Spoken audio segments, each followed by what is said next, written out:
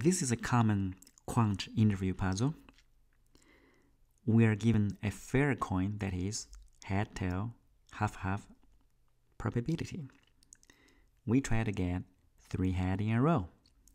The question is, on the average, how many flips you have to do in order to see 3 heads in a row? Alright, so today we're going to introduce some recurrence method in solving this problem. So in the first method, we're going to do the recurrence on the initial results. Right? You flip a coin, you could get head or tail. So if you get a head, good news, you get a chance to get 3 heads, right? But if you get a tail, then you have to restart. So if we are looking for some unknown value, we call it x. What is x? X is the number of runs to achieve H as the results, right? So this is a random variable. We try to see what is the expected value of that, right? So if x is the expected value and you flip, you get a tail, you already wasted 1 flips, and then on the average you still need x number of runs, so you would need on the average, this is on the average. Now what is the probability that event happening? That's 1/2 of opportunity. So the probability here is 1/2 for this to happen. Now if you got H, that's good news, but then you're gonna have the second flip. In the second flip, you still have half and half chance, right? This is all half chance to get a head or tail. If you get a tail, it's even worse than the first result because you wasted 2 flips. So in other words, on the average, you would need 2 plus x steps in order to get H. And the probability of this event happening is half times half, which is 1/4 of chance. Alright, now in this case, that's good news. You have 2 H, and you see a hope. You flip again, the third one. If you get an H, congratulations, you got it. And how many steps you have done? 3. And this, of course, this event happens with probability of 1/8, right? And of course, if you got a tail, oh, that's miserable. You wasted 3 steps. So which means on the average, you would require another x steps in order to get H. So with this event happens with 1/8 of probability. So with this, we have a recurrence relationship. All right, let's recap. So here, depending on the initial results, right? Initial, the first one, the second one, the third one, and then we have this unknown variable, this expected value, satisfies this event with different probabilities. 1/2, and this one is 1/4, this one is 1/8, and this one is also 1/8, right? So you add it up. How to solve this linear equation? That's easy. Multiply it by 8. You got 8x equal 4 plus 4x plus 4 plus 2x plus 3 plus x plus 3. And then this would be 7x. Oh, you get x here. And then 4, 4, 3, 3. Oh, x equal 14. That's the answer. Okay? In other words, by using the recurrence, we conclude that it takes about 14 steps in order to see H, okay, with a fair coin. This is the method number 1. All right, on the method number 2, we're going to take a different approach. Now think about it. In order to have H, 3 H in a row, you must first have 2 H in a row. Without that, you're going to start over, right? So if you have 2 H in a row, and then you have another one, you get a chance, right? Now, similarly, in order to achieve 2 edge in a row, you must see the first edge first, right? So in other words, in any pattern you would like to see, in order for the pattern to happen, you need all the prefix substring to happen first, right? So for example, if we're looking for HTT edge, in order to see that, you have to see HTT first. In order to see HTT, you need to see HT first. In order to see HT, you need to see H first. All right? So we're going to do recurrence on the prefix of the pattern. So here we're going to say some notation here. We're going to say Ri, the average number of runs in order to see the first I prefix. In other words, here is the notation. In order to have 3 edge, you need to see 1 edge first. Let R1 be the expected number of runs to see 1 edge. Now similarly, R2 for 2 edge, R3, you can continue. If you want to see 10 edge, that will be R10. This would have, Now what is recurrence relationship? Let's think about it, right? So for the first one, okay? So in order to have R1, of course, you need to at least flip 1 time, right? So R1 would equal 1. You need to do that, to see the results. Now, if you have edge, you're good, right? You got 1 edge. But if you got a tail with half of probability, then on the average, you need another R1 steps. In other words, this one, recurrence is like self-recurrence with a 1/2 opportunity. You could tail and then either take another R1 steps for you to see first edge. Now, similarly for R2. So R2 here, in order to have R2, you take on the average R1 to see 1 edge first. So you have R1, and then you have C1 edge, you need to have another flip. In other words, you need +1.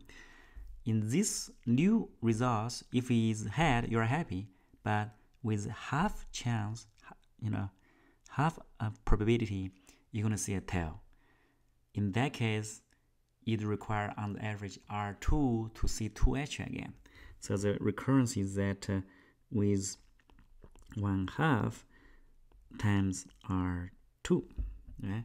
Now you can use similar arguments saying that in order to see R3, you need to see 2 edge first. On the average, it takes this much time, right? And then you need to flip again in a hope to get 3 edge, so +1. However, you could tail with half of opportunity, and then you need to start over again. So 1/2, and then in that case, you need to take R3 steps in order to see 3 edge. All right, so that's good. So let's recap. So here in this case, R1 has equal to 2, right? That makes sense, right? On the average, is a fair coin. On the average, you have 2 tries in order to see 1 head. Now for this one, let's rewrite it, right? So that is half of R2 equal R1 plus 1 multiply 2 here. This is going to be 2. This is going to be 2. Yeah? So similarly, you can continue. In general, you're going to have this recurrence. Okay? So how do you solve this sequence? That's easy. What you do is you change a little bit, you +2 on both sides, and then equal to Rn minus 1 plus 1 plus 2, and equal to Rn minus 1 plus 2. That's a geometric sequence, right? That's good. So the solution would be 2 to the n minus 1 power times the first term. First term is R1 plus 2. R1 is equal to 2, so that would be 2n plus 1. And then what is Rn? Rn would equal 2n plus 1 minus 2. In this case, we're looking for R3, the number of runs in order to see h. So plug that in, 3 would equal 2 to the 4th power minus 2, that's equal 14. Same answer. Alright? So that's good. That's what we have. Okay? So as a reference, if you want to see 10 heads in a row, on the average you need to play 2,000 plus times, right? Alright, that's good. That's for the second method. Now, for the third method, if you are familiar with what is called the Markov Chain, we're going to cover that. Now, before we do that, I do have a variant of the problem here. If we're looking for different pattern rather than HHS, what if we want to see this, HHTT? How would you do that? Alright, so welcome to leave a comments below to share your answers. Right, and I think you probably can use this second method here to get an answer. Right, so let's come to the third one. As I mentioned earlier, is recurrence with Markov chain.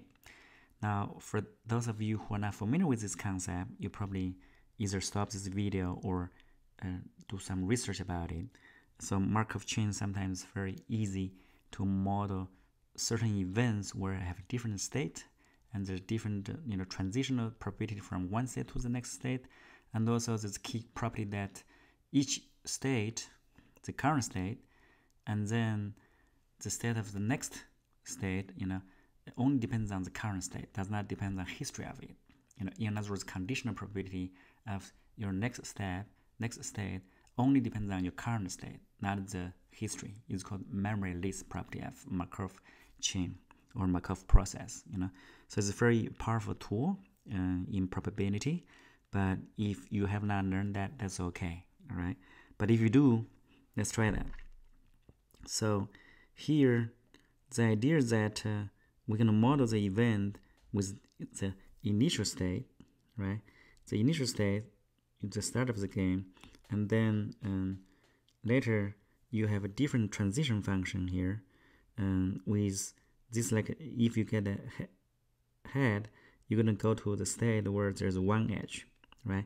If you have another edge, then you go to next state, and then if you have another edge, you go to the final state. This is a happy state. This is where this is what we want. However, in every state, for example, if you got a tail, you're gonna go back to the original one here, because if you get a tail, you're gonna restart, right? Because you are looking for edge, right? So if you got a tail here, and you're gonna go back, right? So that's kind of a state transition diagram, and the number here would be what is the probability from one state to the other state here, because the coin is fair, so each time and it will have half chance to get head and tail, and you transition to different state accordingly. And also is a memory list. Notice that whatever happens doesn't really depend on your history of it, right? It doesn't matter how many steps you have gone through to reach the starting state, right? It only depends on the current state, and then if you get edge versus tail in this case. Okay, I'm going to erase all that. So here, with this Markov chain model of our game, we're going to have recurrence on what is called the D here. What is the D here? This is the number of steps you have to go through in order to reach the final good state, or the accept state. And this is accept state or terminating state, right? So here you take D0, here we kind of D1 and D2. Now, of course, the number of steps we're going to interested in is what is D0 here. So what is the recurrence? So notice that let's figure out the D, right? So each time this is your ending goal, right? So you want to get an edge, you're going to proceed. If you got a T, you have to restart. So with that, let's do the recurrence here. Yeah, I claim this is the recurrence. Let me explain why that is the case. For the first equation here, so you have half of opportunity to get a tail in which case it takes D0 additional steps with the current steps, right? You already wasted one flip, but you get a tail, right, with half of opportunity. But if you advance to the next state, right, you got an edge with a half of opportunity here, you would require D1 plus 1 because you already flip once, right? And then in that state, it will take D1 to reach the final state. Okay, so that's the first equation here. Yeah. Now the second equation is the recurrence on the D1. So on the D1 here, we're saying that you could go back if you got a tail. You go back, and then if you go here, unfortunately, you take another D0 steps. So for the D1, you're going to waste one step and then D0. But if you advance to D2, that's good, right? So you're going to put D2 plus 1, yeah? So, but if you're at a D2 here, right, so D2 here, it requires, one steps if you get an edge to reach the final state. So it is equal half times 1. Or if you, unfortunately, you go back, right, you go back to D0, you go back to the starting state where you would require D0 to reach the final goal, right? So that's the recurrence. I'm going to erase all this. Okay, so this is recurrence like this. And how do you solve? We want to solve for D0. We don't care D1 or D2, right? So let's rewrite the equation here. This would be equation. And you want to solve for D0, right? So that's easy. You plug in D1 to here, right? That becomes 2D1, yeah? So 2, that would be 4, that would be 2, 0. So 2D1 would equal to 2D0 minus 4, yeah? Equal D0. We want to replace D2. What is the D2? D2 is here. Half. D2 would be half of that, right? So plus half of D0 plus 2, yeah? And then plus 2, yeah? This is just the equation for D0. Just solve it, right? So multiply 2 on both sides. You got 4 minus 8. 2D0. This would be 4, right? So that would be D0, yeah, equal 8 plus 2 plus 4 equal 14. Same answer. All right, good. So it's consistent with the other two methods, but this one we're going to model the problem with a Markov chain, and then we're going to define the recurrence on those three numbers, right? So that's good.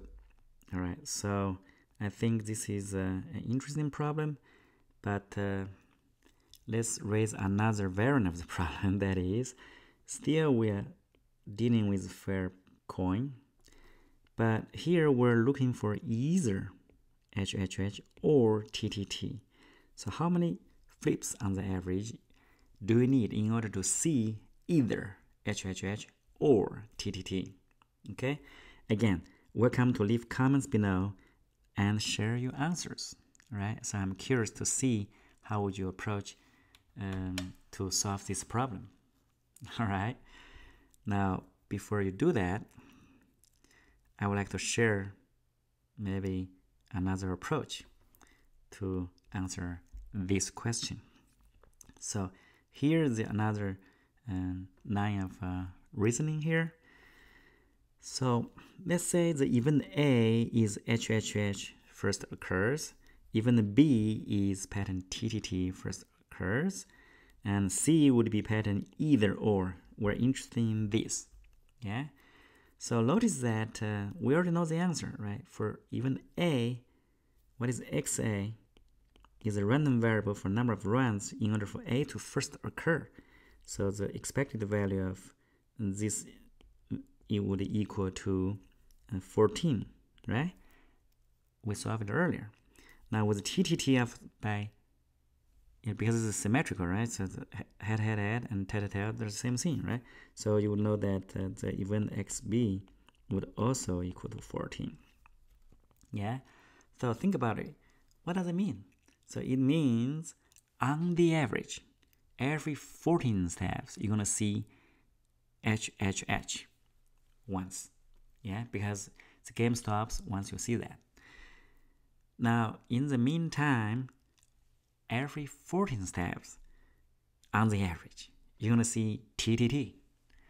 So in other words, when you think about it, on the average, every 14 steps, you're gonna see one TTT and one HHH. So for the event C, you're gonna occurring twice on the average. Again, on the average. So which means we conclude that the expected value for XC equal to 7. Yeah, because on the average, you're gonna see 2 instances of that event for every 14 steps. All right. So the number of flips in order for us to see HHH or TTT is 7. Or now, in this case, of course, and earlier we have this. Let me see. For the consecutive here, right?